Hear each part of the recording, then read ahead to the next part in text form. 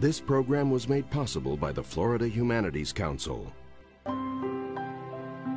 We come from all over, and we become one state, where we share in the history and become part of the culture that is Florida. The Florida Humanities Council, bringing Floridians together by sharing the stories of our state. And by the National Endowment for the Humanities. Thank you for your presence this evening, and we hope to take you on a journey in time. This unique pleasure is being provided through the Florida Humanities Council, formerly the Florida Endowment of the Arts, which is funded by the National Endowment for the Humanities, the state of Florida, and private contributions.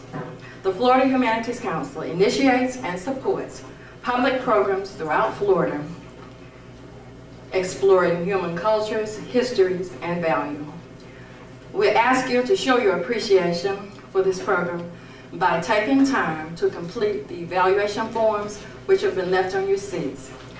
This will let the Humanities Council know that they are reaching you and what need they might serve in the future. Here with us this evening from the Florida Humanities Council are the following people. I'm going to introduce them, and then I'm going to ask the coordinator or the sponsor for this forum, such as the one that you're going to enjoy tonight, to come forward and introduce our scholar. Here with us this evening from the Florida Humanities Council are Ms. Lori Berlin, who is the Director of Administration. Lori, will you stand? She's back at the door. There's Renee Renee. And the person who's been working with me and holding my hand along the way to get us to this end, Ms. Phyllis McEwen. Phyllis, would you come forward, please? Let's give her a round of applause.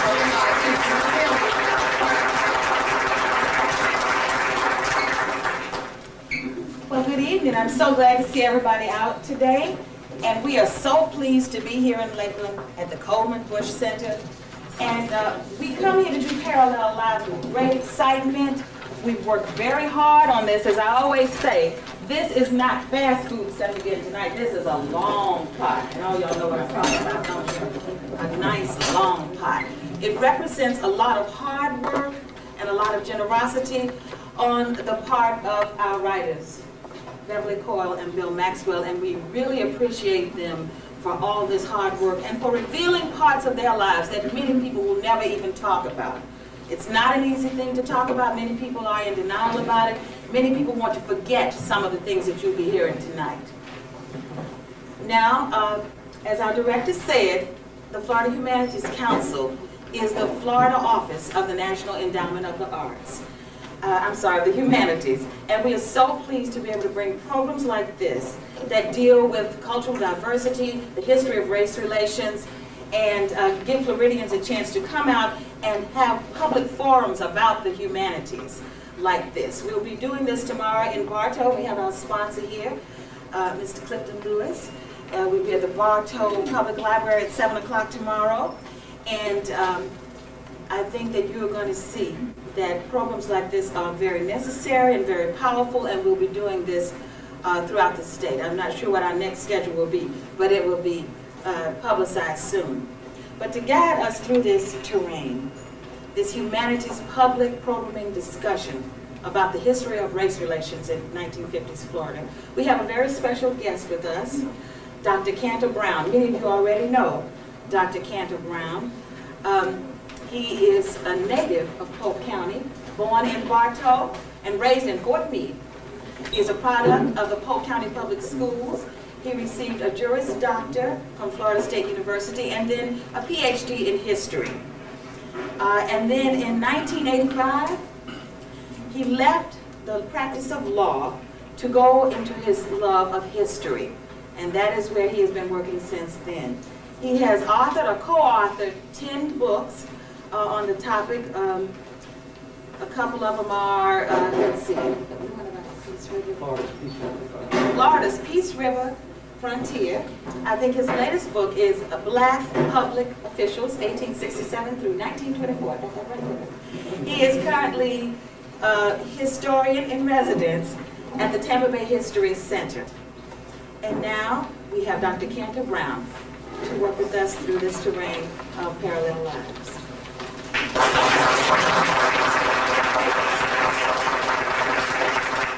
Thank you all very much. I know those of you who've heard me talk before or else know me as a longtime friend know it's an absolute delight to me anytime I get an excuse to come back to Polk County. I loved growing up here. I love my home in Fort Meade, and I just treasure the friendships that have lasted throughout my life that came from being a native of Polk County. So thank you very much for giving me the excuse to come home tonight. What I have been asked to do is really a two-part thing. I'm going to introduce our guest tonight, although before that I'm going to give a very brief introduction into the subject of race relations here in Polk County. Then after they have given their talks with you, I'm going to come back and kind of moderate questions from you to them over about a half an hour period. So you'll see me again after the talks. In terms of Polk County, we have had a fascinating struggle with and love affair with the idea of race relations for almost 2 centuries in this county. Many people do not realize that African Americans have lived in this county since the year 1818. The whites took another generation to get here, not arriving until the mid-1840s.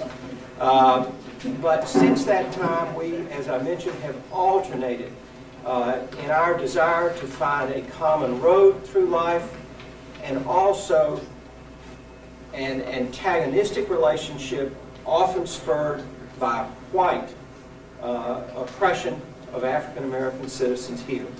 It is very little known that from this county in the year 1835 was planned and started the largest slave rebellion in United States history. On the other hand, this county became one of the most violent counties per capita in racial terms at and after the turn of the century. Horrible racial crimes were committed in this county. On the other hand, in this same county, all of you who've lived here for a while know how complicated we like to make every single thing we possibly can. In this county also, whites armed themselves and their black neighbors to defend the rights of African Americans to vote. So our picture is a complicated one here, and it stretches back, as I said, over almost 200 years. But in our lifetimes, I'm roughly the same age as our speakers, in our lifetimes, we remember the seeming permanence when we were young of the system of Jim Crow racial segregation and legalized racial discrimination. We can also remember the beginnings of the civil rights movement here and the attempts to change dramatically and permanently that system which attempted to enforce a second-class citizenship upon African Americans in this county. And what our speakers tonight are going to share with us is the story of their coming of age, both in terms as individual human beings in Florida during that civil rights era, where we in Polk County, just as they were in their homes, were beginning to struggle with the concept of righting this great wrong that had existed here. And they're also going to share with us their growing sensitivity to both the need to change those relationships and the complications involved in understanding and changing those relationships. I had the very great honor and pleasure last Saturday night to have a sneak preview of their talks, and I can assure you that you are going to be absolutely entranced with what they have to say. But before I introduce them, I wanted to close these few remarks just by mentioning that listening to them reminded me of a poem that I had read some years ago. It was written by John Willis Menard, who was the first African American elected to the United States Congress. He was not seated in the Congress, and so he moved to Florida in the early 1870s.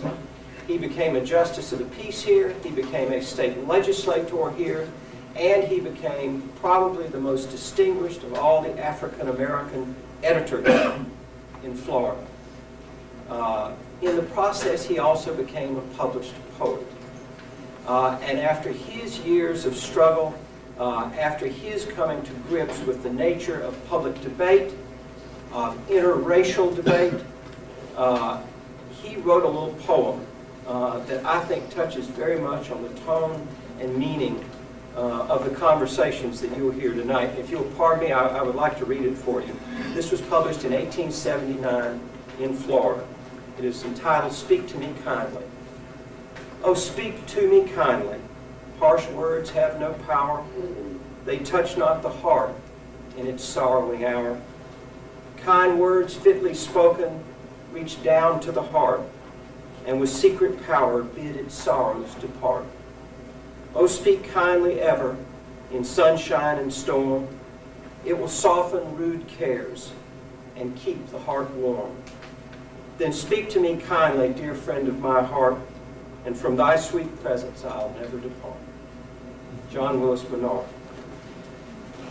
Bill Maxwell, our first guest. I get to do this 2 nights in a row, and so I'm going to introduce Bill first tonight and Beverly tomorrow night. The equal time. Bill is an editorial writer, as many of you know, for the St. Pete Times. He has worked for any number of other major news organizations, including the Gainesville Sun and the New York Times Syndicate. He originally served as an investigative reporter for the Fort Pierce Tribune in Fort Pierce, where he focused on labor and migrant farm worker issues. He has numerous awards, including awards from the Florida Press Club, Lincoln University, and the American Trial Lawyers Association. He is a native of Fort Lauderdale, although you will learn tonight that he grew up in Crescent City, Florida, in Putnam County. He graduated from Bethune-Cookman College in 1971 with a bachelor's degree in English and history. Now, he did do a few things immediately after that. He earned a master's degree in English language and literature from the University of Chicago. He then attended the University of Florida School of Journalism. He began teaching English at Kennedy King College in Chicago. He thereafter taught English and journalism for 20 years before joining the St. Petersburg Times. Should I say how old you are, Bill? He's 53 years old and proud of it. He says he's earned every single gray hair in his head. He has a daughter, a son, and a grandson, and truly one of the most distinguished journalists working in Florida today, Bill Maxwell here.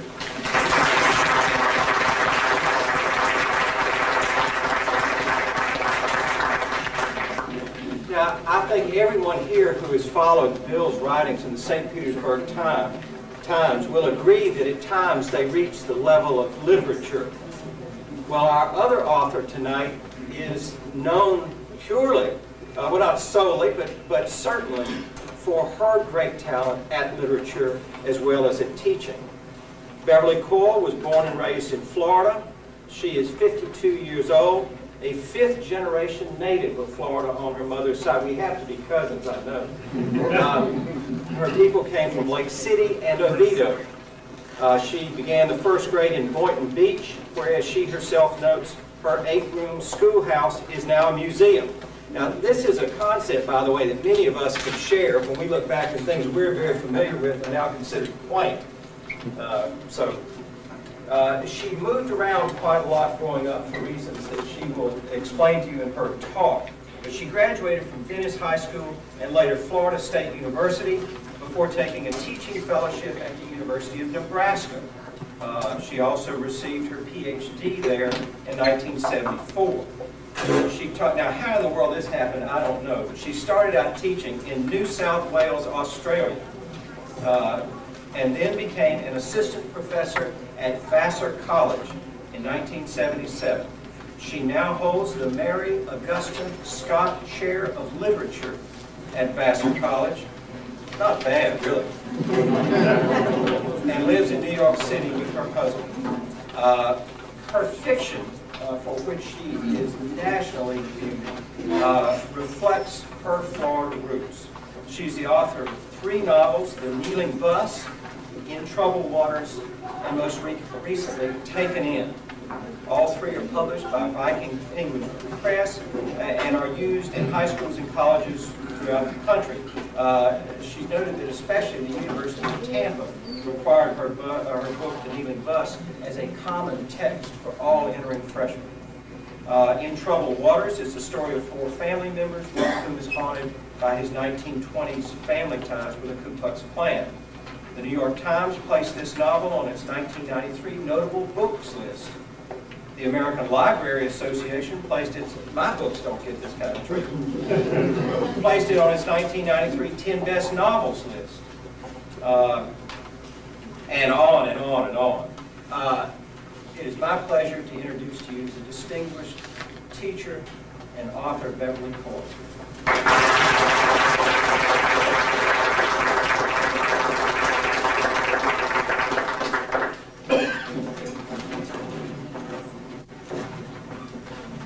Thank you so much, Andrew, for that wonderful introduction. They weren't quite sure I'd be able to make that step by myself, so we 50 some odds have to hang together here. There's so many people to thank, but I'm going to begin and we're going to weave in those thanks as we go. Especially thanks to you for coming tonight. In my 1950s childhood, most activity, and I want you to wave back there if you can't hear me, okay? Most activity revolved around church and school. Everything, it seemed to me, occurred in this arena.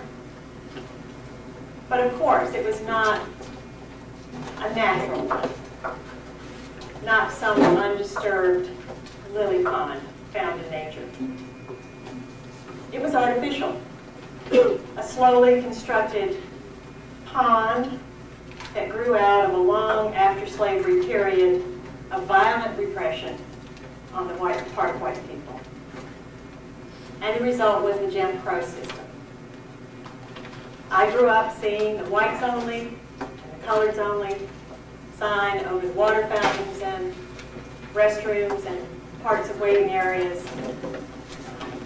I had very little sense of what hardships occurred for black people just in terms of daily insult. Never mind those insults of education and work and housing and fair pay, travel. It was a system by which a whole race could be virtually removed from my view. Even for my parents, the vigilante and Klan activity right after the Civil War could be said to be way before their time. It takes barely one generation to forget certain things. By the time I came along, daughter of John Lewis Jones and Dorothy May Lee, Methodist clergy and high school teacher, black presence in our lives was so minimal that incidents of racial conflict were non-existent in my perspective, in my young perspective. The pictures you see on either side of us.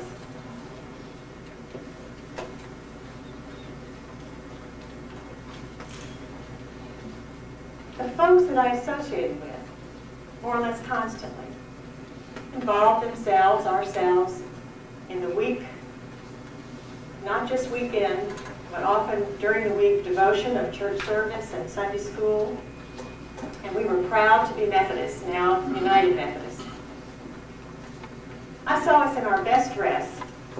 I remember my active and busy parents visiting the sick during the week, marrying the sons and daughters of our members, burying the dead, getting ready to attend a whole lot of meetings. Not unlike my life today as a professor. And perhaps the first inkling of what kinds of things were going to happen around the table of white folks in those days happened around a table. Once we were visiting my mother's people in Oviedo, and my fearless grandparents let my parents know that while he loved and supported them as good people, and whether they knew it or not, the Methodists were one of many organizations now infiltrated by the Communist Party.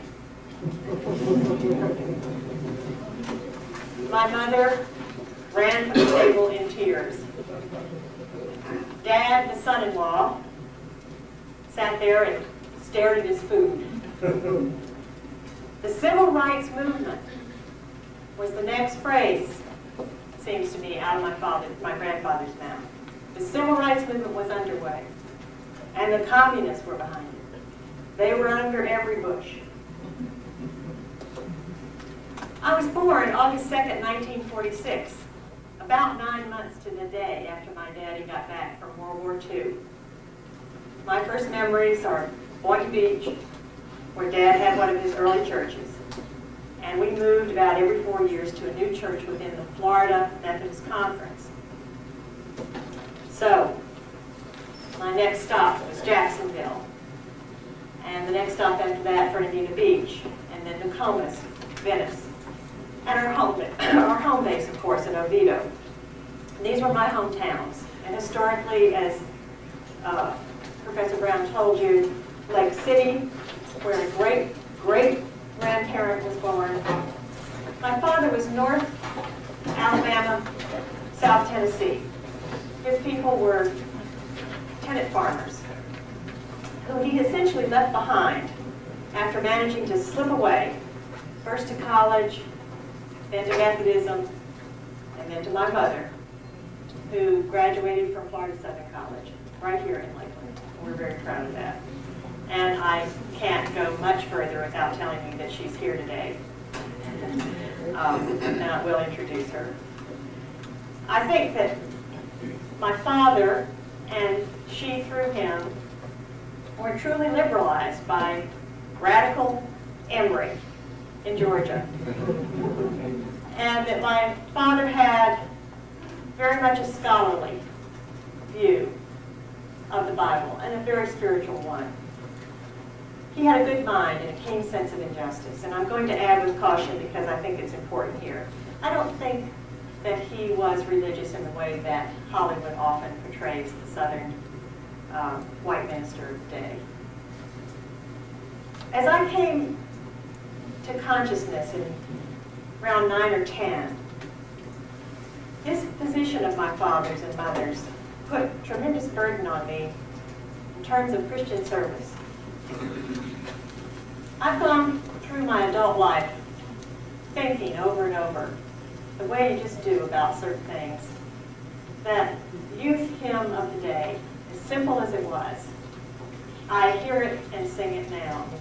Jesus loves the little children, all the children of the world, red and yellow, black and white, and I heard all those colors. They are precious in His sight. Jesus loves the little children of the world. And then that later, for me, more sophisticated text in a way, I was starting to take it apart. If a man has 2 coats, he ought to give one of them away. I grew up in fear of our excesses. This was Florida. I didn't even have a coat. But I had a lot of sweaters. And I felt it was wrong that I had way more than one sweater. I knew that even in our modest lifestyle, we had way too much. I was born in Fort Lauderdale, October 6th.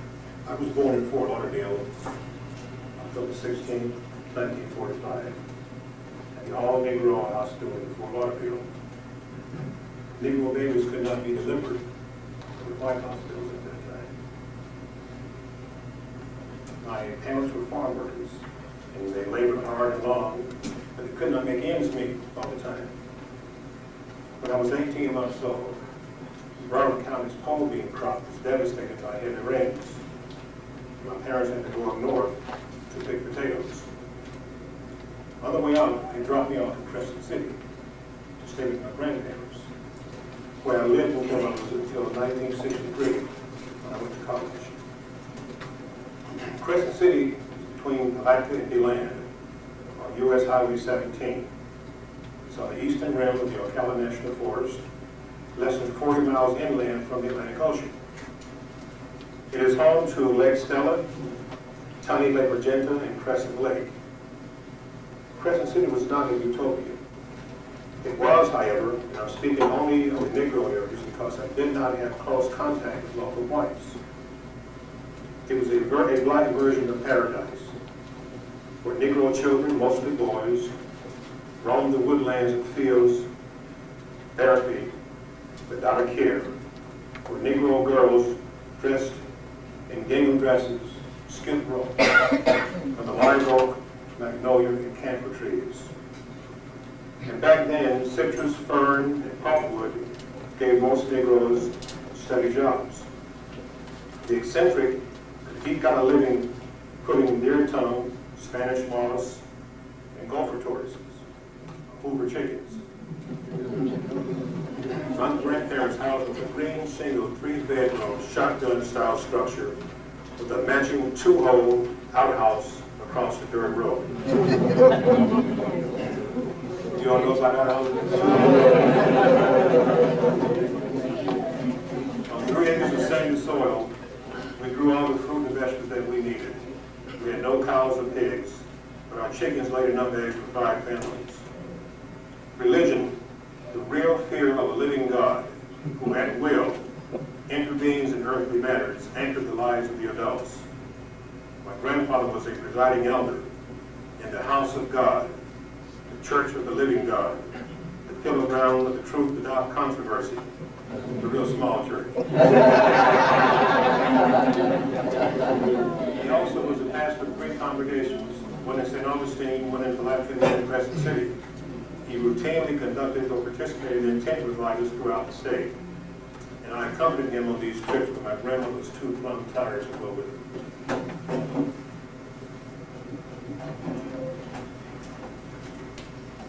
Sometime around 1959, the idea of the shopping center was born.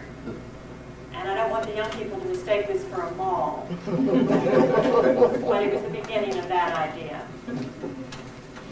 One day, my whole family found itself in the parking lot. That's what made a shopping center so new, that vast parking lot inviting cars to come. A black family pulled up a car alongside of ours. All the adults stood around waiting. Most of us kids climbed up on the hoods of the car because what we were there for was to see the grand opening of this shopping center, and they were going to give us a show. But it looked like it was going to take forever to begin. When it finally did, big spotlights came on, and we all watched a young white girl climb this tremendous ladder, 50-foot ladder. Suddenly there was a drum roll to get the excitement building. An assistant already perched at the top of this ladder helped the young girl set fire to her gasoline-soaked life jacket. We held our breaths as she turned to face us, placing her hands over her head, and then diving straight down into nothing more than a small tank of water. We all cheered and hooted at this beat. And then we left our cars and went into these new stores, set up like a new town. And we bought things. Together. Corporate America had seized on our only colorblind arena, money. Shopping centers gave blacks and whites a space to hang out together after a fashion. And I think it was there that I had my first images, and this is incredible for me to say, of blacks in family units like my own. If you really want to maintain Jim Crow, then a shopping center is a very big mistake.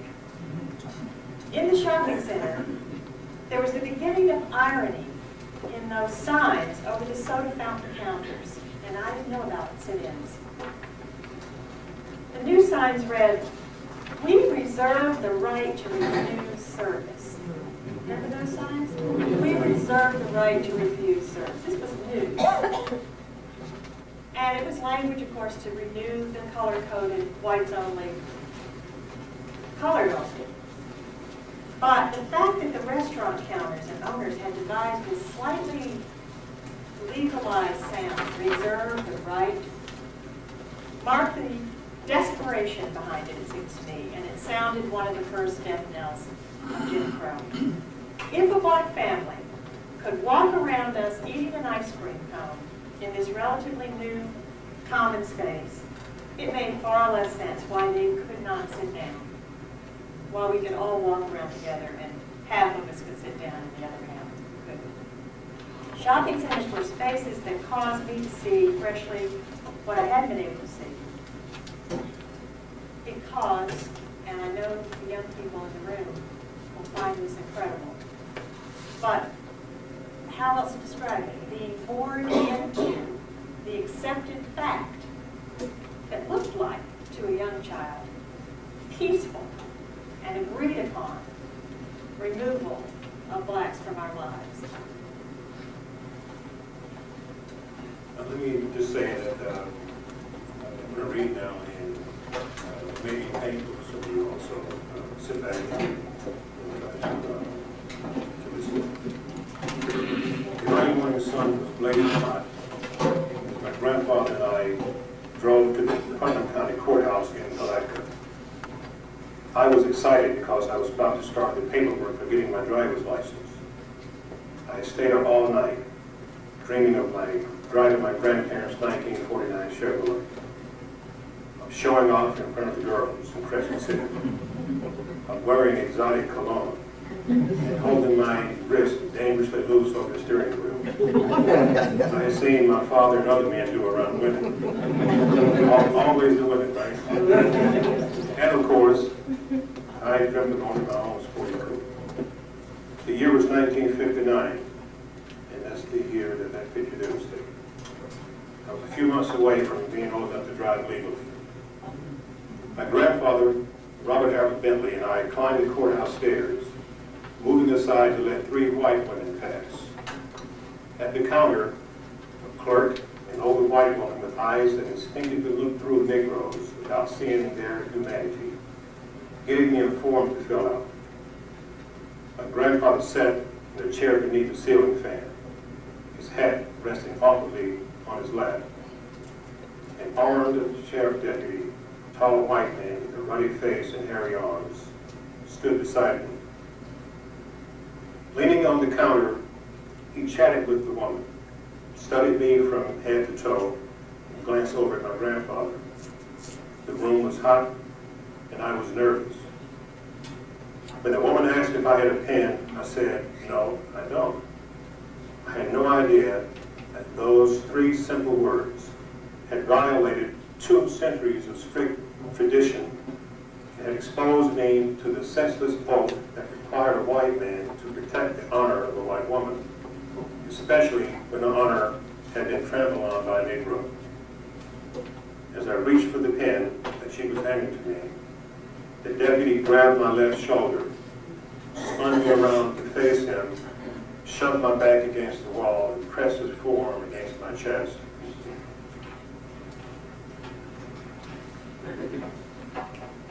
"You say yes, ma'am, and no, ma'am, to a white lady, you little nigger," he said in a deliberate tone, his breath smelling of tobacco. Never will I forget the way he said nigger and the rage in his eyes. Over the years, I have relived this incident, assessing my reaction to it at that time and measuring its long-time effect on who I have become. Doubtless, it was a watershed in the life of a 14-year-old Negro, a muscular football star, a happy teenager who saw himself growing quickly into manhood. Now, I look back and marvel that given the racial customs of that time, when white men believed that they had a God-given right to do anything they pleased to Negroes, I was lucky to have escaped physically unharmed. weighing about 190 pounds and standing nearly 6 feet, I stiff-armed the deputy, as I routinely did opposing football players who tried to tackle me when I ran the football. I caught him off balance, and he went down. He went back, stumbling to hold himself up. "Keep your hands off me," I shouted. There was one more word in there that I can't use. Unaccountably, I was unafraid, only insulted and angry. He grabbed the edge of the counter and balanced himself. I looked into his eyes, knowing that he wanted to shoot me. I believe now that he started to reach for his handgun, but he did not. Perhaps I imagined the hesitant downward movement of his hand for the weapon. But I did not imagine the heat of bigotry in his eyes, the heavy burden of being of the superior race. As I stared at him, he looked away, turned to my grandfather and said, "Get this little troublemaking nigger out of here. He thinks he's Martin Luther King or somebody." "Don't call me a nigger," I shouted, moving toward him. By now, my grandfather, a gentle man infused with the serenity of the deeply devout, was trembling. Jumping to his feet, he pulled me down the hallway, out the building. Terror was in his eyes as we passed the Confederate Heroes Monument on the front lawn. In the car, he did not look at me, nor did he speak to me. He drove 26 miles back to Crescent City in silence. When he died 4 years ago, we had not discussed that day, and I can only guess at his reason for never talking about it. But I know what it did to me. It introduced into my young consciousness a sense of personal vulnerability and mortality. Until then, I had been like other children. I believed that I was invincible and would live forever. But on that day, there I stood in that muddy courtroom, facing a man who wanted to annihilate me, who could have annihilated me with the squeeze of a finger. Why would he have done so? Because my skin was black. Because I forgot the lay of the land and stepped out of my place when I did not say ma'am to a white woman.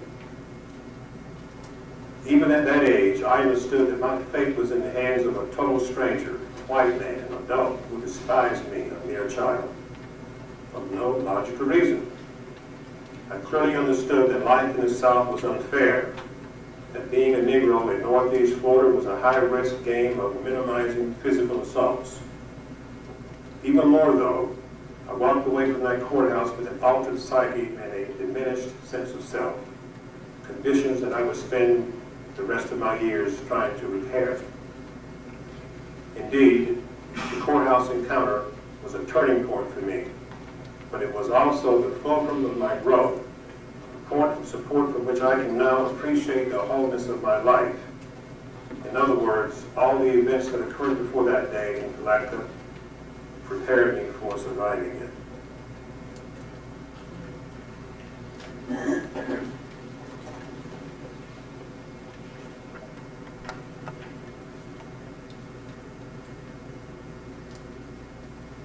I loved the shopping center. I could go there with a few dollars and buy a ton of trinkets. About every 4 years, we packed up barrels of dishes and pots and pans and clothes and bedding, and photographs and books and my mother's Fostoria and silver. My trinkets would always get pitched. We were clergy. We were supposed to be free of extraneous stuff with each new move to a parsonage, and they were furnished. In Fernandina Beach, the parsonage there had a pink vanity table in the room. Sorry, this is wobbling on me, so I'm having this feeling that this is about to go over the edge. This pink vanity became mine. It was in the room that became mine the summer of 1959. I was 13. This vanity table had 2 sets of drawers on either side, and the middle of it was sunken, where you could keep your toiletries. Even then, I had to be somewhat aware of the table's symbolic meaning beyond being just a piece of furniture. As a girl, I was supposed to do the very best with what God had given me. Only maidens in novels were reported to be naturally beautiful without any help. I was to think positively, look bravely into that mirror, and work at it. It was on this vanity table that I forged my mother's name to a note. I needed my mother's express permission to check out Gone with the Wind from the new junior high library. You might think back then in Jim Crow days that a Southern white school would require parental permission on a book about the Civil War, any facet of it. This was Florida. We were the first state in many ways to forget the Civil War, and I'm saying this ironically as a debatable point, but all that money that came pouring into Florida after the Civil War sure helped my great-grandparents put it behind. Rather, the school just wanted to make sure that it was okay by my parents that I be allowed to learn all on my own what Scarlett O'Hara had done with all that God had given her. By making it just a little bit illegal for me to get hold of that stuff, the collective community, unknown to itself, found a way to assure that I did get hold of it, and I forged that note without batting an eye. At the time I was doing this, I was resisting long looks into the mirror. 13, remember 13? The mirror was not giving me back what I wanted to see, even when I worked really hard. However, I was doing quite a bit of staring into the beautiful eyes of Johnny Mathis. I had all his albums to date. I found the albums in the shopping center. I would sit and look at his face. 3 versions of it, each more handsome and stunning than the other. Try as a separatist culture might, it can only do so much to arrange a view of the world, thank goodness. Reality will burst through all the wrapping put around white people, especially white girls. Here was a black man on the front of an album looking right at me, permitted in a way to look at me. I had no idea black men couldn't do that and live at that time. Or maybe I did have some idea. But I look back now and I realize that Elvis Presley scared me. And I knew in real life he would have rejected me.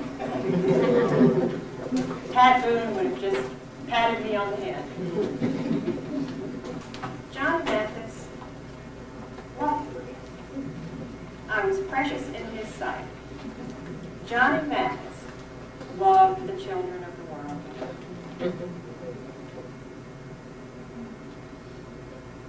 One of the remarkable events of my early childhood involving white people occurred when I was 10 years old and went with my grandfather to a 3-day revival in Lake City, where Beverly is from. Pilgrims came from several nearby counties. On the second afternoon of the gathering, a group of boys and I walked to our store in the Negro neighborhood. I bought my usual frosted bottle of knee-high grape soda, a bag of salted peanuts, and I dumped it into the soda. I dill pickles. I was eating good.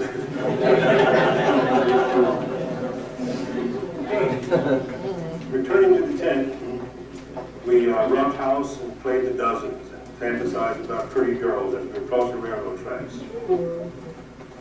Out of nowhere, before the pickup roared toward us, I could hear the horn blasting and rebel yells. 3 white teenage boys sat in the cab and 5 or 6 rolled in the bed. We knew what was coming because, although we came from different parts of the state, we had seen this potentially deadly game before. We were about to be nigger-knocked. As the adults in our lives had taught us, we ran in different directions to confuse our attackers. I had been nigger knocked a year earlier on my newspaper route in Crescent City. I was pedaling my bicycle along and about to toss a paper to a yard when a woody carrying 3 white boys approached. The passenger in the back seat hit me in the face with a balloon filled with urine. On that day in Lake City, I knew immediately that I had doomed myself by looking back. A boy in the back of the truck held another belt in the air, the silver bubble twirling above his head. And suddenly I saw the bubble descend. And just as suddenly, everything went black. Pain ripped through my face. Cupping my nose, I smelled my own blood and felt it pouring into my palms, then between my fingers. I thought that I would pass out, and I had lost both eyes. As several of my companions returned to help me, I was surprised that I could see it all. My nose had been broken, and the gash was deep enough to reveal bone. My friends helped me back to the tent where the standing room only crowd was shouting to the syncopated sounds of drums, piano, and tambourines. My grandfather was in the makeshift pulpit with other preachers. He saw me and ran toward me. The eyes of the crowd followed. I stood in the aisle holding the bridge of my nose. The front of my starched white shirt was covered with my own blood. The wife of the local minister with whom we were staying took me to her house, flushed my wound, bandaged it, and gave me one of her husband's shirts to wear. That night, my grandfather drove me to the Negro doctor in Gainesville. That incident made me fully aware of Negro estrangement. In fact, white people were a mystery to us in Crescent City. They were strangers. We would see them downtown, catch a glimpse of them driving their cars and trucks. Some of us took orders from them at work, but we rarely saw their faces up close.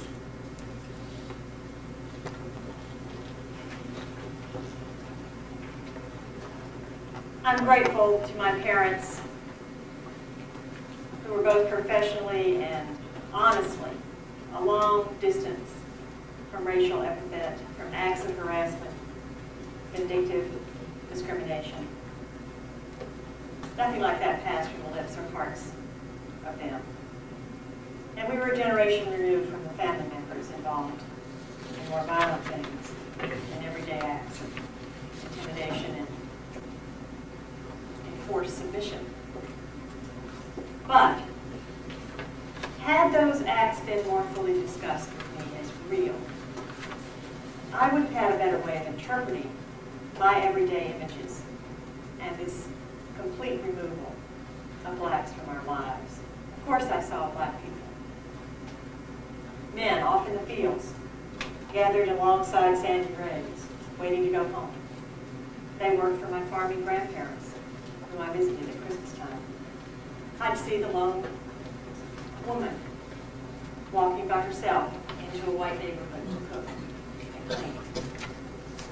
I would eye with curiosity our gentle janitor, all alone in school, keeping to himself, quietly eating his lunch in that airless room where the school stored the red, disinfectant sawdust.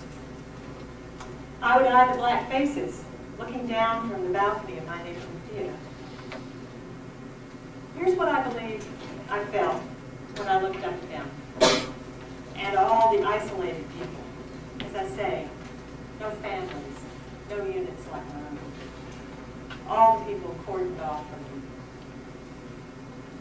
I believe I saw people that I would one day be called upon to serve as a missionary or in some other facet of my Christian life. And I developed a well-defended position. And you'll smile at it, but it's very serious and something to think about. It was as if they were all patiently waiting for me to grow up and come to them. And along with this, and I'm trying to, in my writing, figure out why these two things go together in my mind so immediately. Along with this were my fears that I would be miserably unmarried as a missionary. And I wonder all these years later to what extent my fear of loneliness was an intuition of another kind of truth. That there is no someday. Of course there is a someday. But if you don't go to people right now in your life, then you really can't go to them. At least not the same way. Later on. Crescent City was not an openly brutal place. In many ways, beyond what I have said already, it was a good place, better than most towns I visited as a farm worker on the East Coast. In Crescent City, the separation of the races were taken for granted on both sides. Negroes bowed and scraped. Whites felt superior and endured our presence. Their neglect, however, was a benign one. Many stores, such as Gildo's Style Shop, Sackett's Grocery, and Hardware, gave us credit. The bank did too. Our doctors and our one dentist, all white, let Negroes and whites sit in the same waiting room. In Palatka, that couldn't happen. They were separated. Many older Negroes and older whites developed a kind of intimacy peculiar to the generation that lived as master and servant. Still, the differences between our two worlds were manifested almost everywhere, especially at Lake Stella, where many children, black and white, spent their summers. We assumed that nature had drawn a line across the lake, separating white side from the Negro side. We swam and played on the Babylon side, named for the black area where the black graveyard was. The whites, of course, swam and played on the downtown side. And it had white sand on its shore that the city had brought in. On our side, we had grass and mud, and they had mostly shells. Many of the whites had beautiful motorboats, and we envied the white children as they skimmed across the lake on their colorful skis. No Negro could afford a motorboat, and none of us had skis. We enjoyed ourselves sailing by creating games.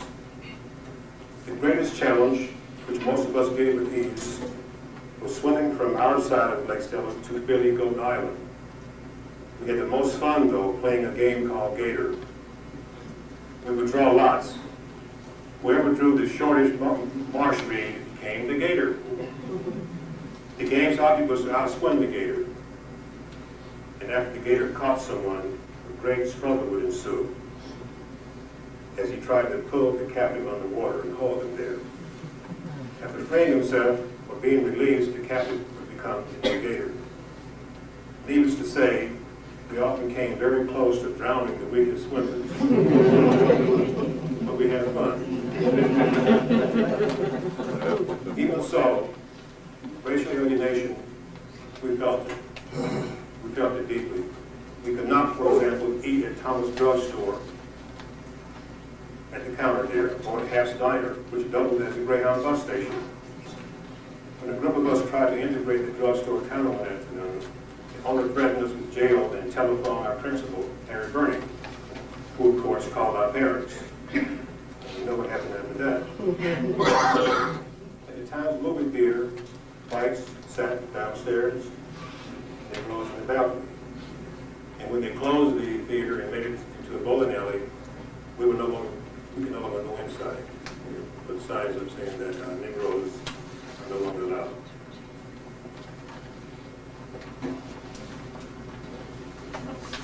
In the fall of 1959, the fall that I was forging notes to the librarian, I came home one day and announced that at my new school there would be no classes on Monday afternoon. The annual Lions Club minstrel show started on Monday, and there was a special matinee just for the junior high. The school was going to let out around noon. There was even a bus ride arranged to get us over to the recreation center after lunch. The cost of the show, $1 dime.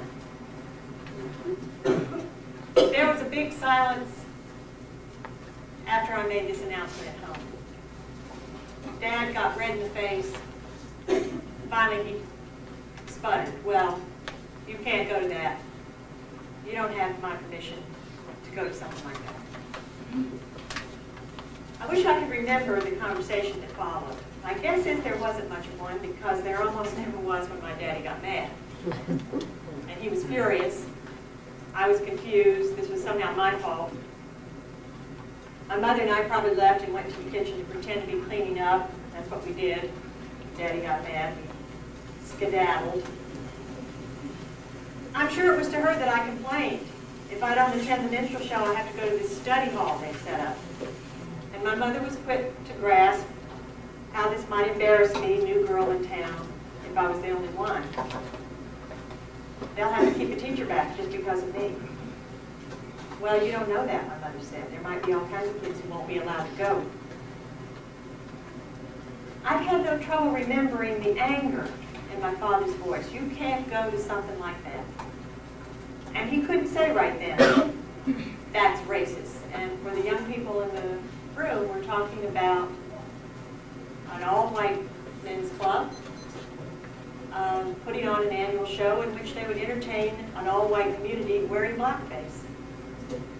And it's interesting to contemplate what that was all about, especially in 1959. So he couldn't say, that's racist, right then. It would have left so much more to be explained. He would have had to say why the Lions Club was racist. All the white groups of men, some of them would have been in our church, been my teachers, people I knew in everyday life. He would have had to explain, in some real degree, at this point, why we were all in this situation. I think all that my father was prepared to say right then was just, no. And what he was feeling must have been something close to alarm, hence the anger. I caught him off guard. I was the bad messenger. He didn't know minstrel shows were still being staged. Weren't things like that safely dead? And as with so many things that he assumed were dead, weren't some things best left unexplained? I suppose my ignorance was alarming to him. It was as if I picked up dirty talk on the street and was now repeating it without knowing what I was talking about. And to tell me what it meant was to get into something very complicated. For a child who's 13 and hasn't been told much. There's your daughter standing there telling you about something in a community that you not only didn't think still existed, but that you never wanted to tell her about in the first place. And so, Daddy just got mad. Now, I'm going to read to you about busing. This is not school busing. This is not the one where the court said we're going to use these buses to have white kids and black kids go to school together. This is busing in the 50s. And they would bus black kids to keep them away from white kids. This is real busing. And today I laugh at people when they get upset about busing. I don't know what they're talking about. So let me read it to you about busing. Nothing shamed us more than school busing. The cynical among us believed that the Almighty himself had created busing to keep colors away from white children. Until the late 1950s, many students at all black middle school in Crescent City walked between 5 and 5:30 each morning and walked more than a mile to the bus stop to take us to Selected. The direct route by U.S. Highway 17 to from Crescent City to school was about 30 minutes. I'm sorry, 30 miles. But we could not take the direct route. Too many kids lived back in the woods. The driver picked up the tourist students in the southern region called Long Station. Then she drove north to the other local neighborhoods, Denver, Rossville, Pikesville, Babylon, Union Avenue. Leaving Crescent City, the 30 or more of us went southwest to Georgetown and Fruitland, then northwest to Willaca. From there we drove northeast to Pomona Park, and then due north on Highway 17 to Satsuma, San Mateo, and East Palatka. We arrived at the school between 8:15 and 8:30. barring any breakdowns or drawbridge being in trouble. During the shortest days of the 3-hour ride for children, one way. During the shortest days of winter, we left home in the dark and returned in the dark. But we did so happily because we thoroughly enjoyed school. For this reason, our bus rides were fun. Something new happening every day. Many of our long-lasting romances began there.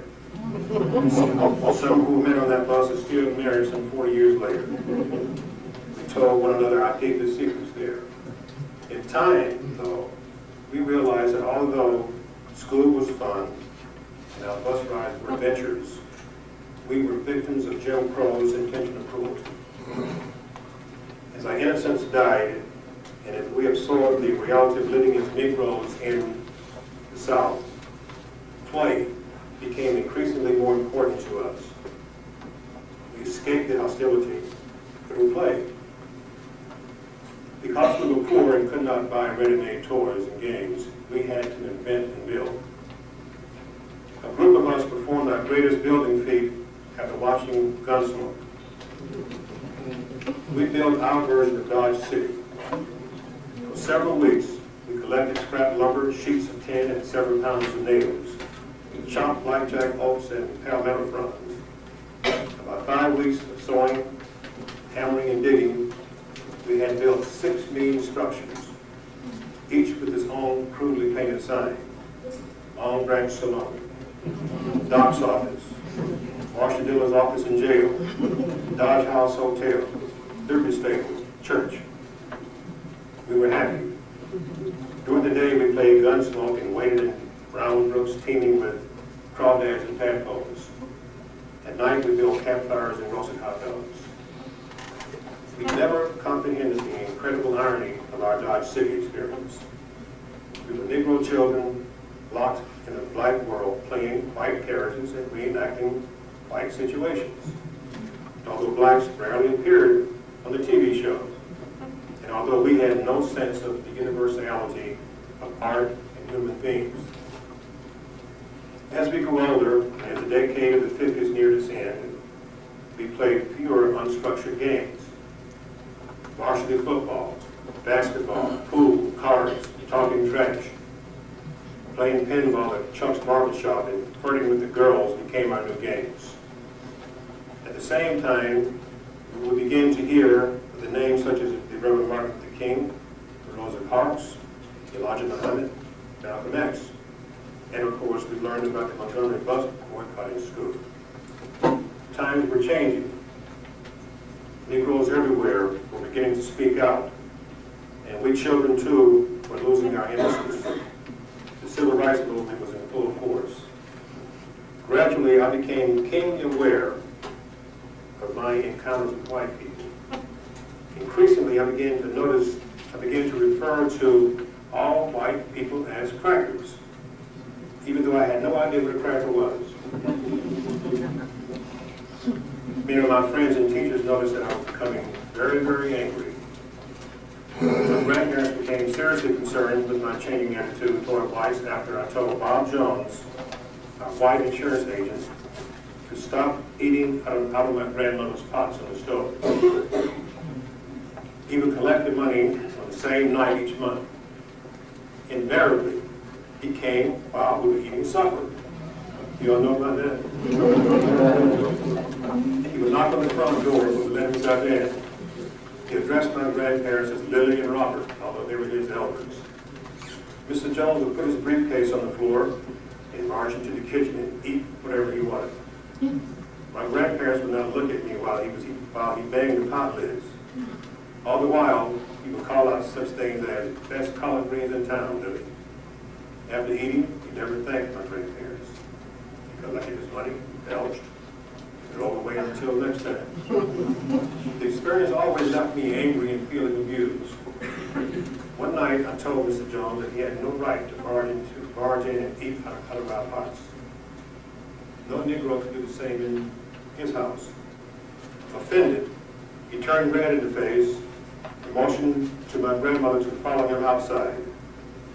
She returned a few minutes later, brown eyes reflecting the pain of having bowed and scraped to survive. Don't never say nothing to that white man, she said. Her face was stern. Yes, ma'am, I said, feeling sorry for her. She had salvaged dignity from her faith in her God and had begun to hum the Negro spiritual, Our Fly Away, as she always did at such times.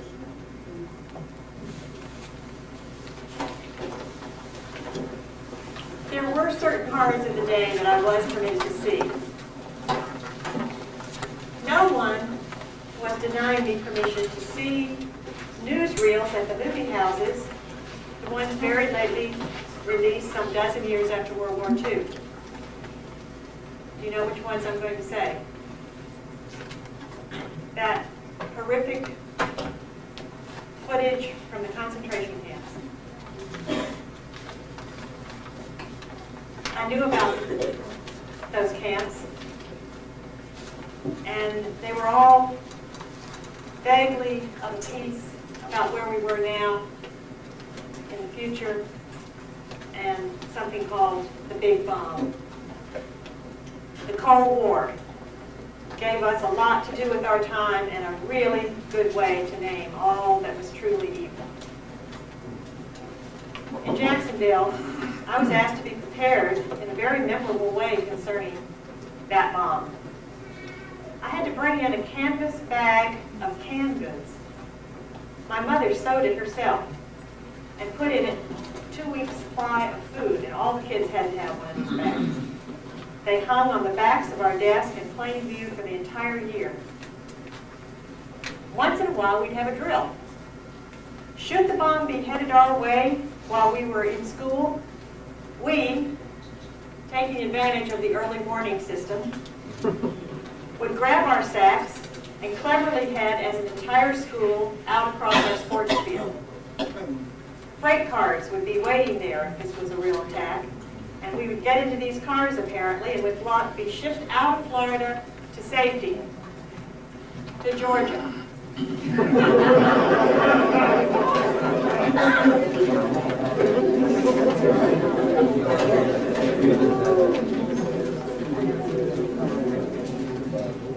So I think this was a wonderful preoccupation for the privileged white kids in schools. The violent aspects of the civil rights movement were national news, but I don't recall knowing it at the time. The demonstrations and the great meanings of it, dramatically, ideologically, politically, huge change it was going to be. Wonderful change for women, to mention one group to follow after. Banning me from going to the Lions Club minstrel show was my first real news of it all.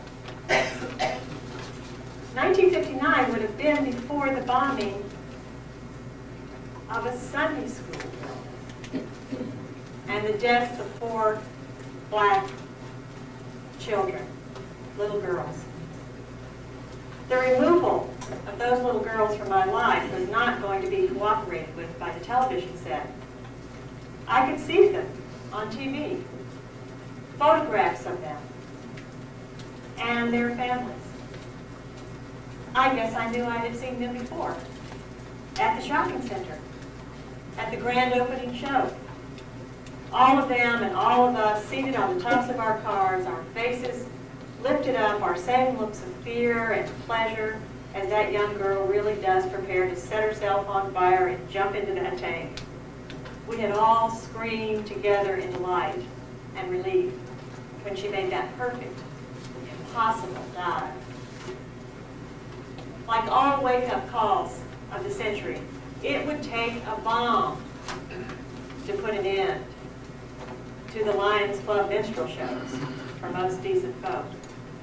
Not a bomb from the enemy we were expecting, Soviets, but a bomb from ourselves, planted by us in a black Baptist church.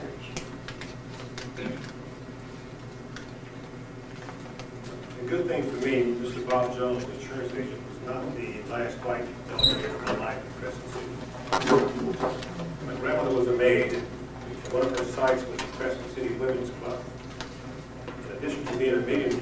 dining room. It was a local library, housing about 2,000 books. After she took me there the first time to have it cleaned, I went every chance I got.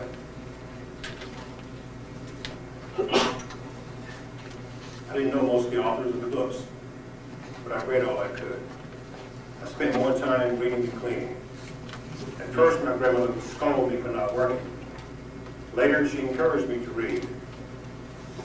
Mrs. Anna Hubbard, a frail white lady who often was there, had a kind face and a caring voice. Apparently seeing my interest in books, she began to suggest ones for me to read. Native Son, Of Mice and Men, Sun Also Rises, Lord Jim, The Last of the Mohegans, and Dracula, which I call Dracula. Here she told me it was Dracula's son. Sometimes Mrs. Hubbard would ask me about my reading. And one morning she sat me down and talked about Native Son. And I was quite embarrassed and ashamed to discuss it because the protagonist, David Thomas, had killed a white woman. Sensing my discomfort, Mrs. Hubbard asked me questions and told me about plot, character, point of view to take my mind off. She also introduced me to A. Philip Randolph, who was born in Crescent City. Although Mrs. Hubbard and I did not become close friends, she sparked my interest in literature and writing. Her singular behavior relieved me of some of my growing hatred of white people. And she convinced me that I was smart, that I was a good reader, that I could write. One afternoon, I don't remember why, I told Mrs. Hubbard that I wished that she was one of my teachers, and I'll never forget her reply. That's nice of you, she said, but white people can't teach at your school. I told her that I understood, but I did not. The race consciousness that had kept the two of us apart made no sense to me. It was the same thing that had made the deputy in the courthouse do what he did. His actions made no sense to me. The white boy who broke my nose with his belt buckle, why had he done so? Why did Negroes swim on one side of Lake Stella and whites on the other? Why were our football teams kept apart?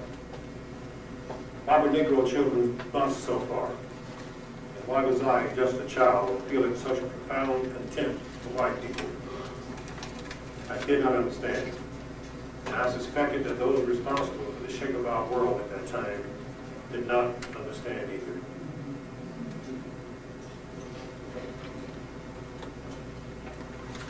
We've come to just about the close of our presentation, and we both decided to write or try to speak to you little postludes about, of course, the impending decade, 1960 to 60 to 70, in which the civil rights movement for us was something we could, as adults, as young adults, enter and be part of.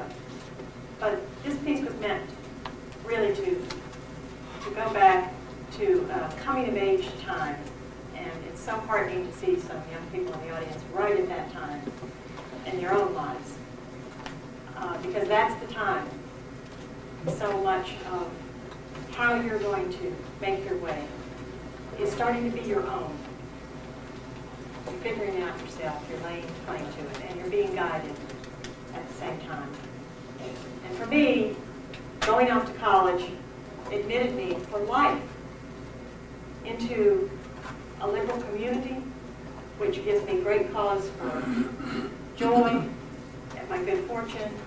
It is the liberal community my parents were pushing me toward all along. I suppose I'm perceived as thinking about this a lot in my novels. I have one novel, Troubled Waters, in which I retell a true story of an incident in Ocoee, told to be my grandfather. And I have a few scars, I suppose, battle scars from writing about something controversial. But I feel insulated to this day in ways that I'm troubled by, ways that I want to leave you thinking about. Black people are, in my life, as my students, my colleagues, my neighbors in my building, they are my lawyers, doctors, editors, the presidents of universities where I'm likely to teach, the Methodist bishop of this very state and the state of New York and all over the United States. But when from the very start, a system has removed from your view a group of people, it is devastating to grasp the huge implications and what all else has been removed and how that will affect you for life. Your imagination, your humanity.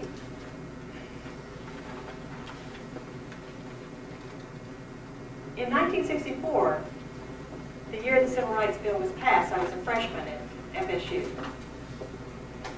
And one day the press got hold of something that was going to go on in a church, a big church downtown, mainline Protestant church downtown, been there forever. It was a church that could take a vote legally in their church.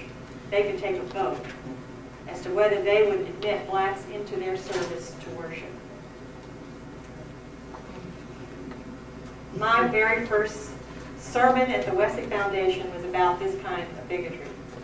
The most segregated hour is the church hour, our minister preached. And when it got out, how the vote went down, and it didn't go down very well. Students on the cusp of this movement went down there at night and planted a sign and called the press so they'd be there the next day to read this sign. And it was the beginnings for me of what you might be able to do in taking your stand. And the sign read, "We reserve the right to refuse salvation." And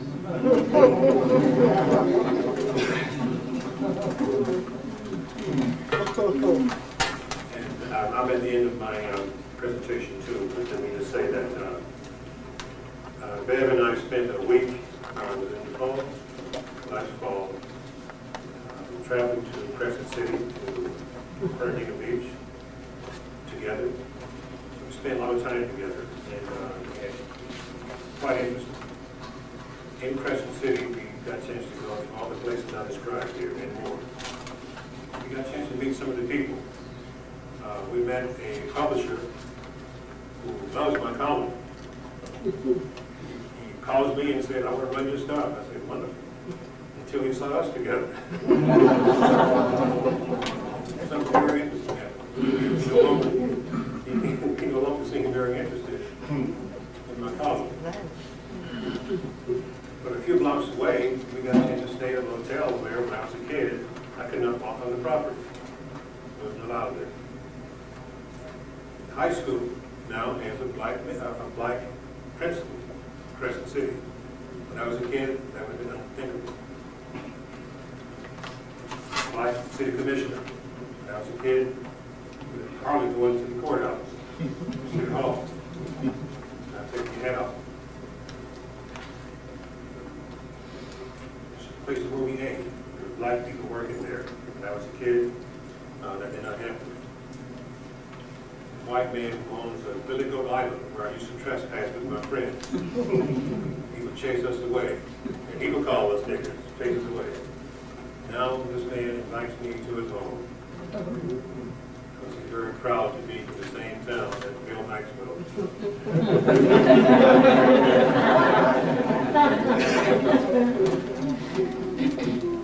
I was teaching in Gainesville at the college there.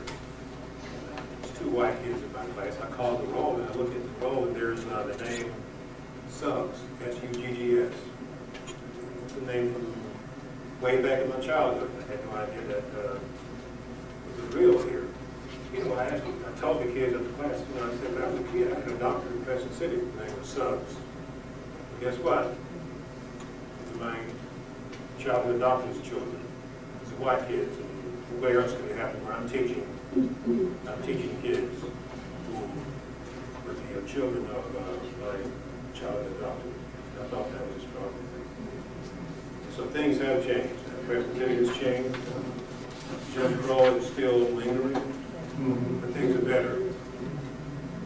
And I think that you would need your head examined if you thought that things were all that different than they used to be.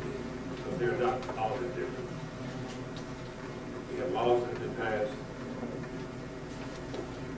You can't pass laws that change people's hearts. So I think that's what we're trying to get at here with what we're doing, is to get Phil to take a different kind of look at what we're doing. We're not trying to indict the past. We're not trying to apologize for it. We're trying to remove the cloak and say, this is what happened to us as we grew up. And our lives did go like that. And only now have they intersected. So, thank you very much for coming.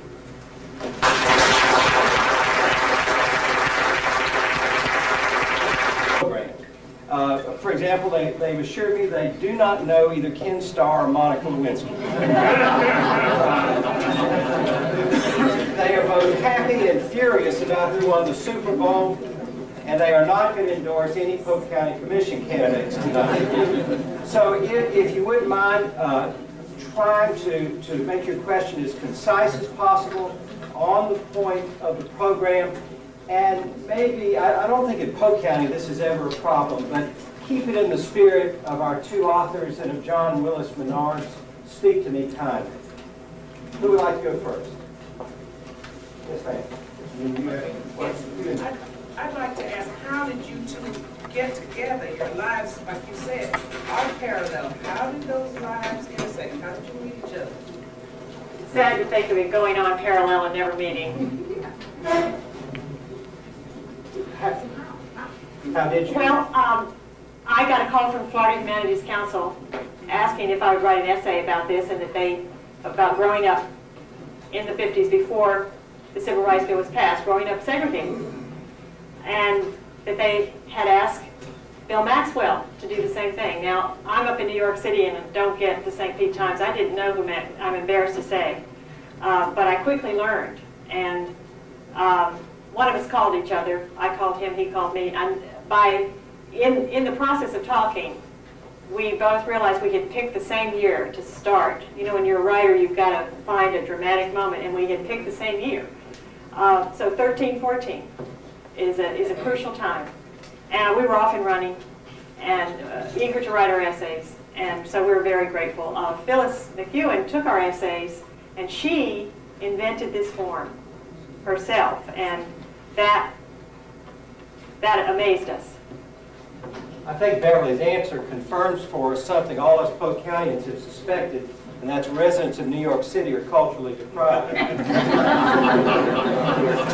need to get Bill's column published in New York. Yes, ma'am.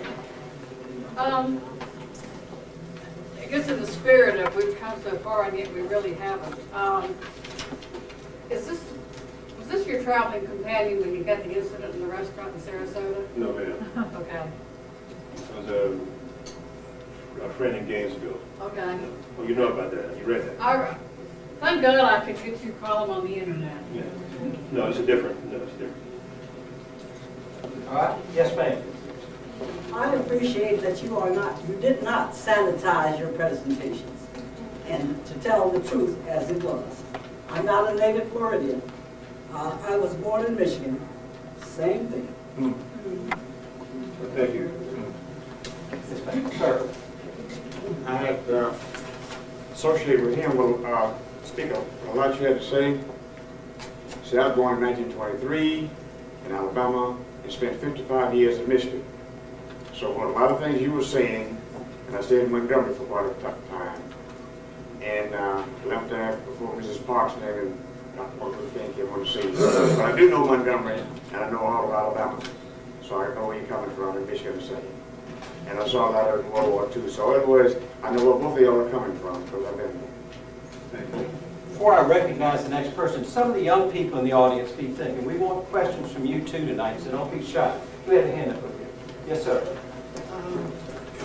When you were speaking, you made a phrase, the burden of superiority. Burden of being of the superior race. Right.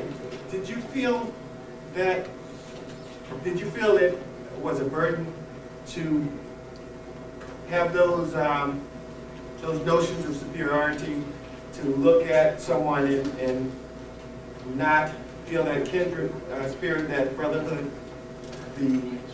How did you relate to that? If I understand it, don't let me change for it, but Bill mentioned that his real awareness that whites exuded a feeling of superiority over blacks. In your upbringing, did you feel that real sense, that present sense of superiority as part of your life?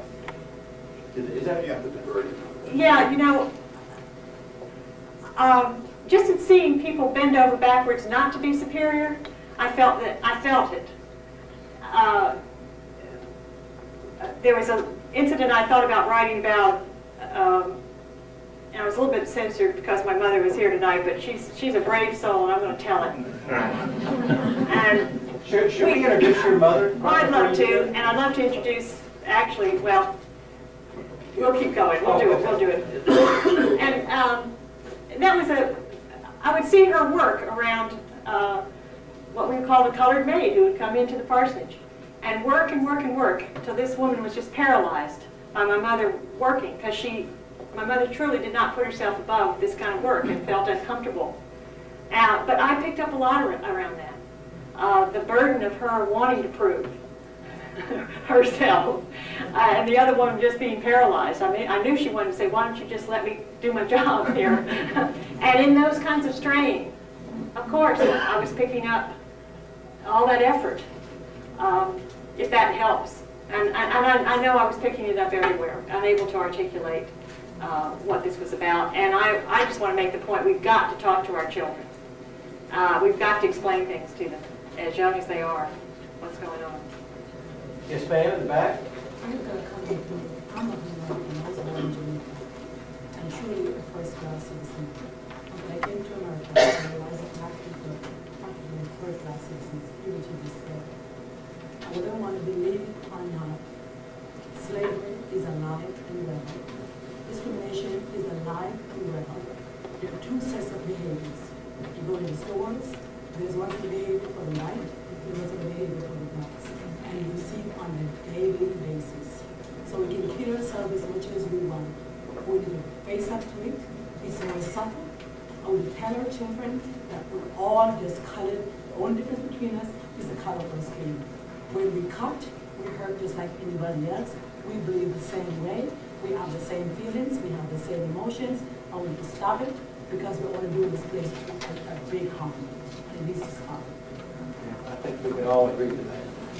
Now the kids, young people, not kids, I can't say that. The young people, I'm going to start calling on you if you don't raise your hand. Somebody, please, I'm begging. Well, okay. Yes, ma'am, in the back. Well, I consider myself young. You look young to me. The question I want to ask, you said you live up in New York? I do. I've been up there for about 22 years. I was born and raised in New Jersey, and I wasn't exposed to any of this. And all I got from it was what I saw on television. Were you able to interchange this lifestyle or just escape from it when you Oh, it began happening. It began happening the minute I went to college. It began happening in my own home. I don't want to leave anybody with the impression that the North sort of liberalized me. It began happening right away. College, particularly FSU, was a hot place to be, and because we had the all FAMU. Florida A&M was right there, 3 miles away, and the interaction and my future brother-in-law was picketing the sweet shop that still was seating blacks, but not really seating them, and so students were very active. And I have to tell you that New York City, while it's heartening to hear that these are not your stories, obviously, but I'm troubled by discrimination I see right on my streets of New York.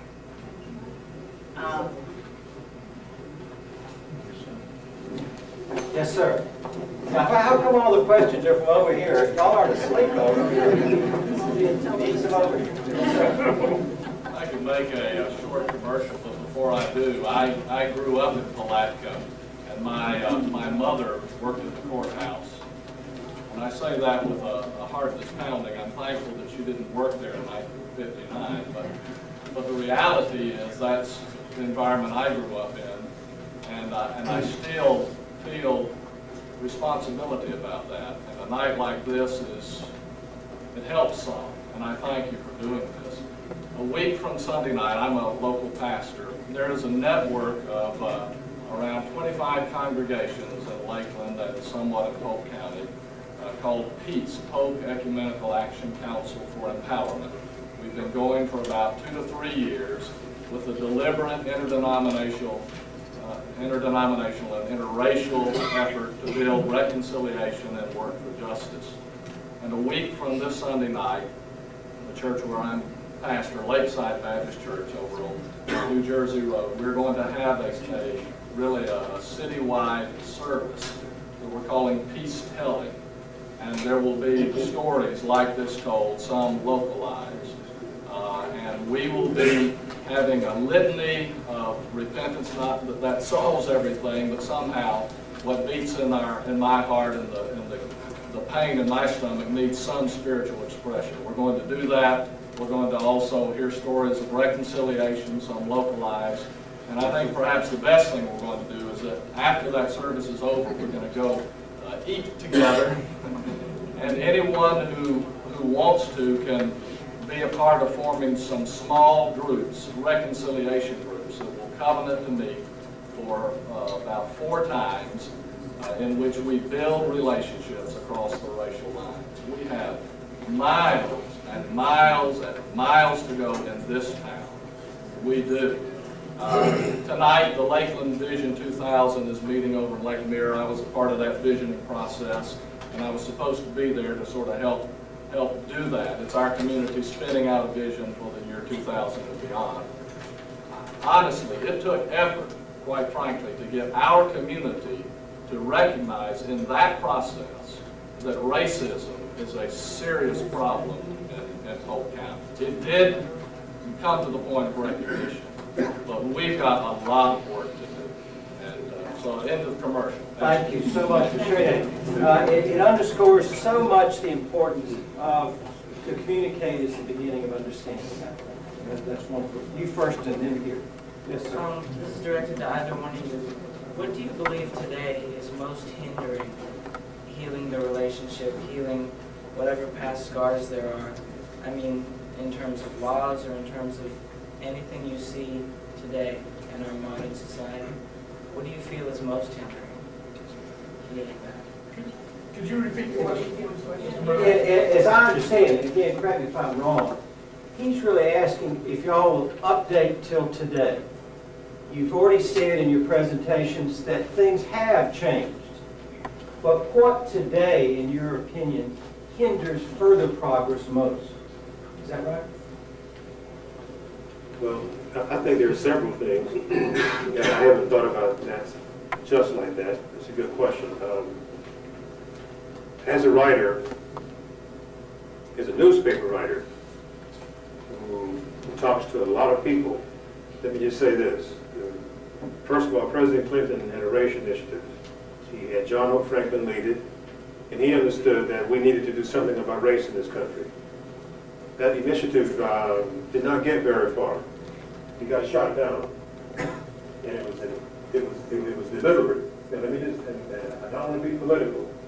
We have a brand of conservatism in the country right now. We have a very, very negative brand of conservatism that is out to destroy things that you're talking about. First of all, the way to kill any real favorable talk about race is to equate race with affirmative action. Say race, the next breath say affirmative action, guess what you have? You have a battle. And Pete Wilson did it in California. Ward Carter wants to come to this state now, just go south and do the same thing here. And so we have some problems. We also have something else. I'm talking now about black people. We have now also a group that's very angry, and they're young. Their music reflects it. Am I making sense? Yeah. The dress reflects it. So we have things that on both sides that we need to get over. And there's another problem. All of us tend to be in deep denial. The lady from Jamaica, we're in deep denial about the reality of what we're involved in. And so there are many things. It's not just one. There are many. And there's something else. People who can really do a lot of good aren't doing it. The institutions that can do a lot of good are not carrying their load. Universities are places where we should be enlightened. Instead, we're getting on many of those campuses, we're getting the thing called PC. Well, if PC intends to not hurt people's feelings or destroy people, why not be correct? Why not go out of bounds to be kind? So we have a lot of problems that we can deal with. The eloquence of that, can we let that stand? And you can imagine, young man, the enjoyment I'm having in driving across the state, having these kinds of conversations. And conversation, I'll add. Make a big difference. As we were, this is a tiny detail, but so what a writer does is to see things, and people can be like writers and painters by seeing, by looking. And as we were sitting over at the side, Bill Maxwell noticed something, a detail, just as we were about to go on, and in the nervousness and under the stress of that, pointed some tiny detail out to me, and I thought to myself, this is a writer, and writers are thinkers, and from thinking comes ideas and hope that all is not lost. All right. Who is it? Yes, ma'am. Since this side is not great. That's right. I'm proud of it. I'll be the great one to answer the question. First of all, I want to thank both of you for coming, and it's educational, very educational to me, because now I tell myself not to be over emotional, but I am. First of all, I want to thank my husband for his idea to come here tonight, because I was going to go watch ball game. And I don't want to tell my life story. Just like Bill said, you can change the law, but you cannot change people's hearts. And that hurts.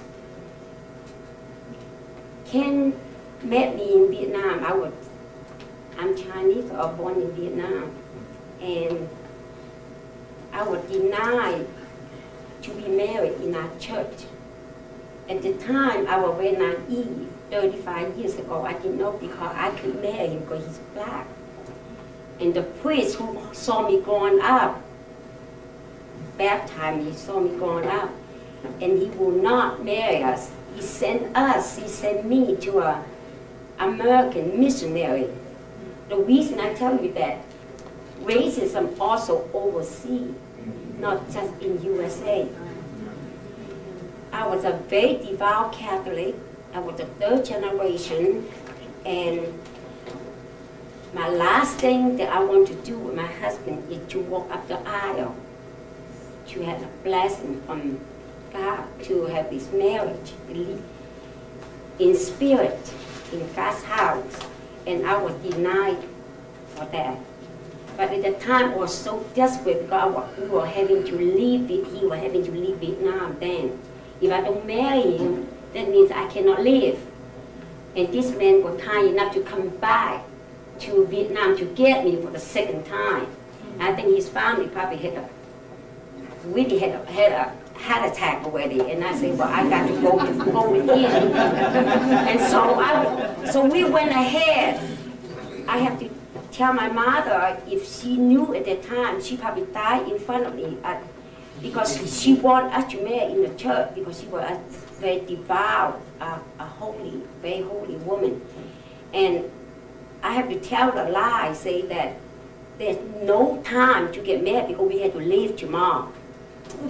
And so when we came to U.S., I have a hard time to find someone to marry us. in his hometown because, and make a story short, that one of the priests were kind enough to just give us the blessing one time at the church after Sunday Mass. But I want to tell you that racism is not just here, it's everywhere. And we need to tell our kids, God bless our 3 children, and I would tell my kids, you have every right to do the right thing, that your heart want you to lead you to do, but do the right thing. And you are God's children, and we all the same. And I have a husband that I really adore and love. And sometimes I fail to tell him how much that meant to me. Thank you. I think I speak for everybody here when I say Vietnam is awesome.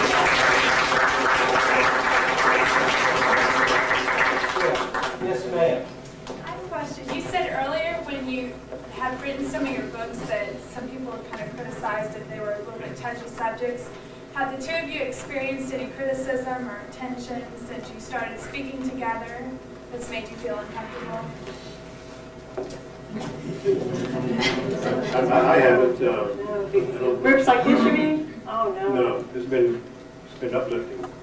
But of course, you're selected. I mean, people who choose to come to this often, you know, are stronger leaders than I've been in their various communities. So we've been welcomed everywhere. You're probably curious about the incident that Bill described.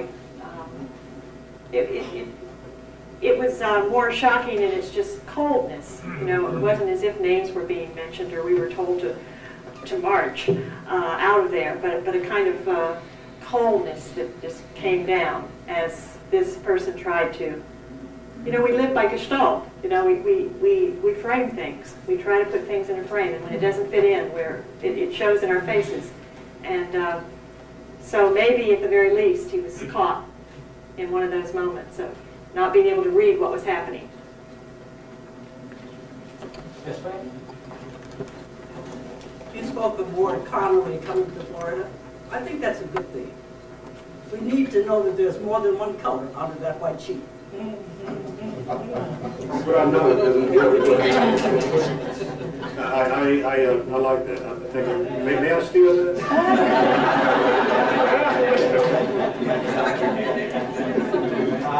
Yes, sir. I have a question, but I do want to sort of expand on what she said about her comments about discrimination going overseas. I was born and raised in Afghanistan, and I could see discrimination not necessarily just on skin color, but based on religious, cultural, and also other unique characteristics that we all may have. So I've seen it from various perspectives there, very less, maybe to a very minimum based on skin color in Afghanistan. However, coming to the United States is very, very strong according to the skin color. But my question is, as a child noticing discrimination in Afghanistan, and noticing it as an adult in America, I've noticed that through years of conditioning, whether you consider yourself to be in a superior class or group or inferior class, or the way you were conditioned to, it has an impact on people. In Afghanistan, for example, people weren't necessarily discriminated based on skin color, but because they were put in a certain class, perhaps poor family or whatever that might be, they were conditioned a certain way. And there was a tendency for those individuals and children growing up to have a tendency to drop out of school, thinking, I'll never make it, my parents didn't make it, they dropped out of school, so why should I go, because I wouldn't be able to make it. Now, some of the comments or some of the thoughts that you all might have based on that conditioning, what might be some of those things in the United States, and how can we overcome that, and what might be some suggestions for us when we see children or adults in that stage to encourage them to overcome that? Is it easy? Is it difficult? I just want to see some suggestions from you all in that area.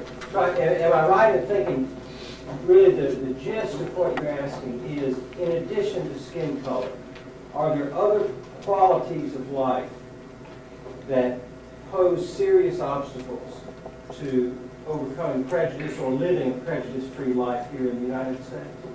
Is that? And most importantly, the conditioning that might have taken place and the psychological impact that it may have had on people and how to overcome that.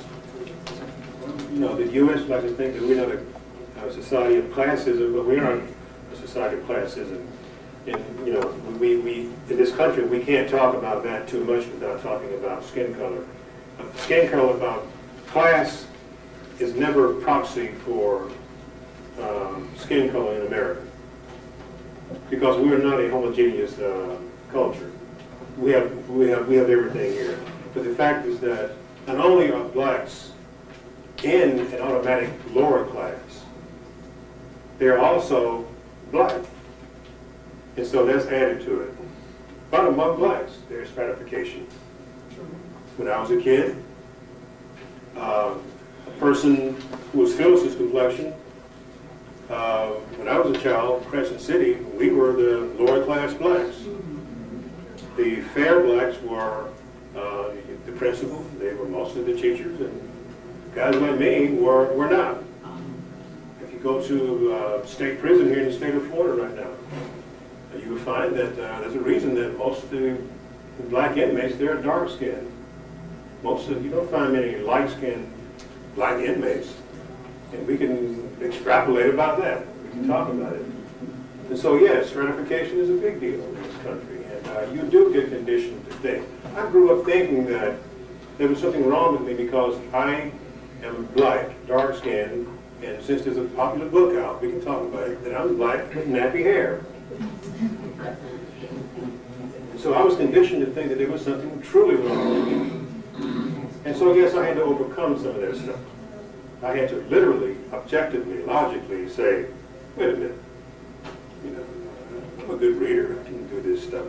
So yes, I don't know if I'm answering your question, but the fact is, yes. That's what I'm looking for. And also, sometimes people are conditioned that they actually feel superior over somebody else. And that might be, for example, are there whites that still are having a hard time letting that go in today's society? You always mentioned that still exists. Of course, all the time. You use the word conditioning a lot. Studies are being made now about looking at leaders in communities, leaders everywhere, to see what do leaders have in common.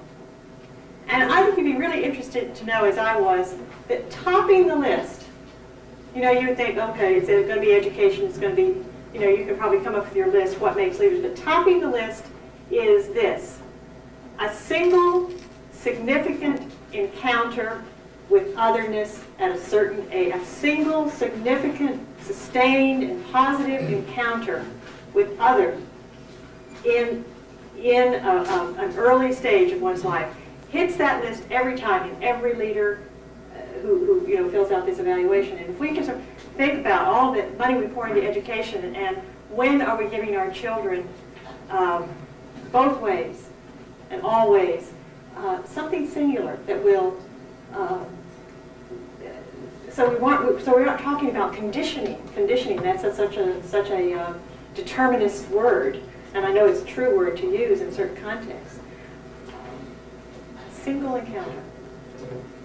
It's a little off the subject, but I was raised in Polk County to believe anyone from Polk County, black or white, was superior to anybody else. Yeah, I think there's some odds out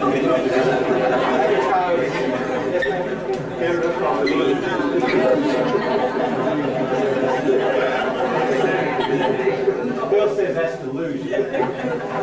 Mr. Maxwell, what in your life or where in your life did your heart or thought processes coin the phrase, the burden of superiority? I don't know, but I always realized, that's a very good question. I'm going to take a walk back through my memory and try to find that place. But I find myself doing it all the time. As a former classroom professor, I found myself feeling superior to those students sitting out there. And that becomes a real burden. There's certain responsibilities that go with it. There's certain delusions that go with it. There are certain lies that go with it. You have to rationalize it. Privilege. So yes, I mean, if any white man thinks that he's better than me, he's deluded and he has a terrible burden.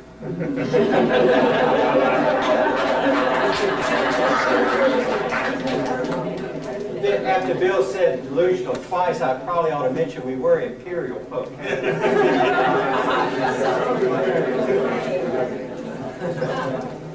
You two are a very dynamic and enlightening duo, and I wonder if you're planning on publishing these essays together, these parallel lives, and going on perhaps into the next decade through the civil rights movement and making it into a book?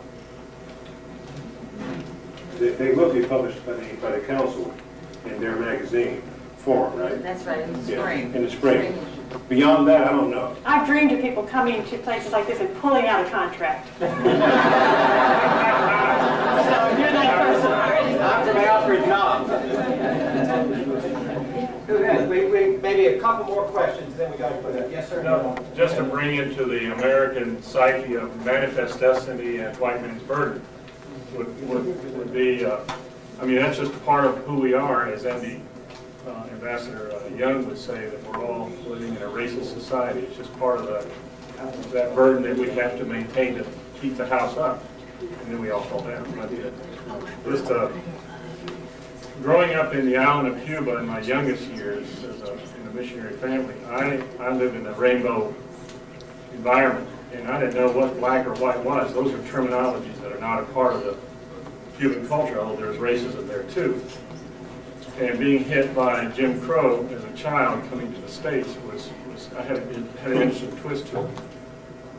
But I come to the conclusion that the word race doesn't make it, I mean, it has terrible implications and burdens that we use as we live in the racist society, but it really shouldn't exist. Because it's just not the way we are as God's children. We are cultures, we are peoples, all under the same tent, dwelling under the same God. So, you know, however people want to react to that word race, I try not to use it. That's a nice image, too. I like that. I'm going to steal that, too. Go ahead. It's out of the Bible. The whole idea of the burden is if you hold this structure, it is a burden. Sure. The lady in the back has been desperately waiting. I want to preface my statement by saying I don't think Lord Connolly needs to come here to bring Proposition 209. I think we have it here already, just hasn't been numbered. The one thing I have concerned about is I go throughout my schools, and I mean throughout 7 counties which I work in, I see our children who have segregated themselves according to ethnicity. And I'm wondering what will happen with them in the future as it relates to desegregation, because we're totally, as Ms. Costello tells me all the time, we're not integrated. So what will happen with our youth? How do we bring about change with them, and will that happen? I know it will happen during my lifetime, but will it happen during their lifetime, and how do we go about effective change in that area with our youth? I can tell you, I have kids, and I recall my daughter is now 16 years old. My daughter is a cello player. She's very good.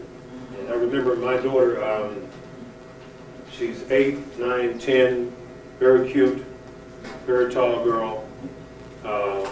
She had white friends, white male friends.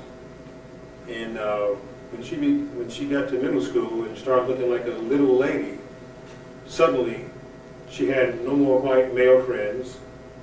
She had fewer white female friends. It's that middle school place where they start to do that. Now, when they get to that point and they're doing that, you don't get them back together. When they get in high school, go to the football game, the black kids are here, the white kids are there, the Hispanic kids are there, you're in deep trouble. If you get to the high school years and they're already doing that, that's the problem. When you get to college, I joined Kappa. I don't know what the white frat is. They joined that, and guess what happens? So if you don't get them in the elementary school and earlier, they get to middle school and we don't have them, we're in trouble. So I don't know how we do it except early. Sometimes if we could step out of the way, but we old people, our stuff, our baggage, leave the kids alone. That to me would be a great place to start too. Because we are spoiled. The kids aren't spoiled.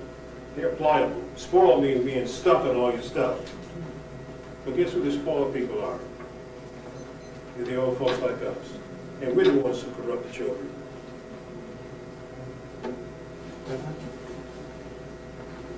Well, let's get another question. I think Okay. this is wonderful. Yeah, I got to limit it. They're going to get mad at me if I don't cut this off. Who wants desperately to ask the next two questions? Who is this lady is one, and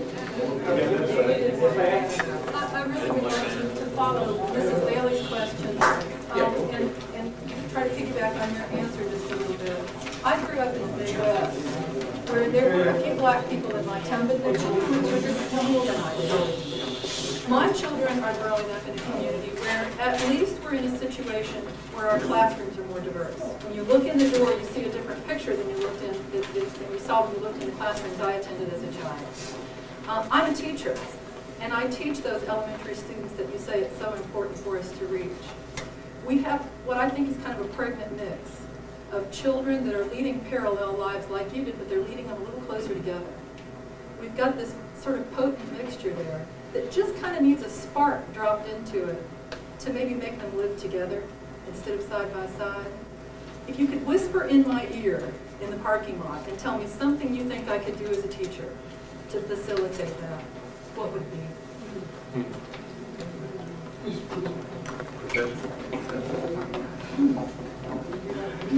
that's really the key, isn't it? That's the magical answer that eludes all of us. I can't answer that. All right, yes, ma'am. This is going to have to be the last question. Y'all can be mad at me, but Do you think maybe it's a lack of misunderstanding on both sides?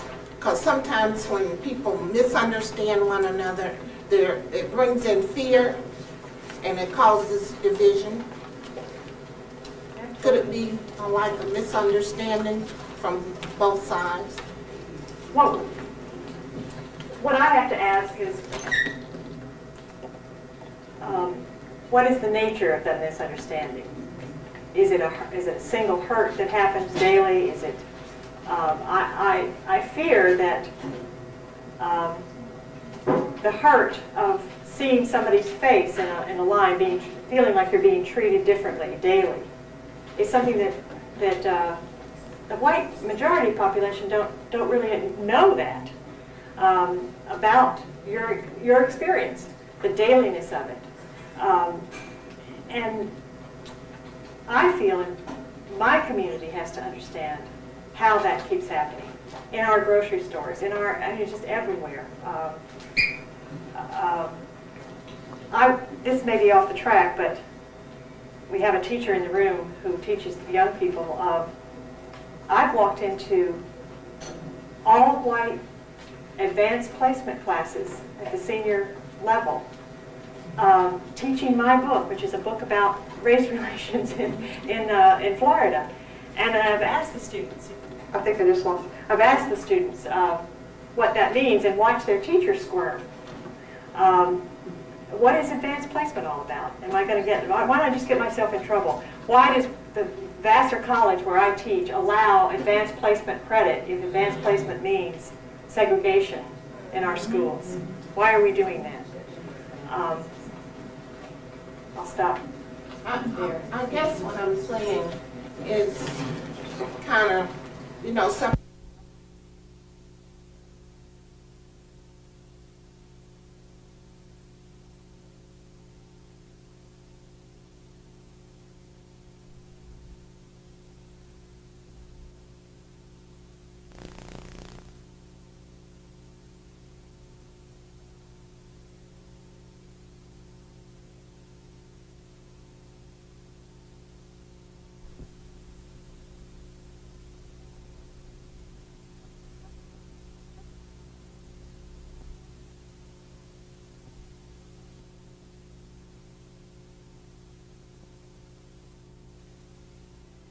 This program was made possible by the Florida Humanities Council. We come from all over, and we become one state, where we share in the history and become part of the culture that is Florida. The Florida Humanities Council, bringing Floridians together by sharing the stories of our state. And by the National Endowment for the Humanities,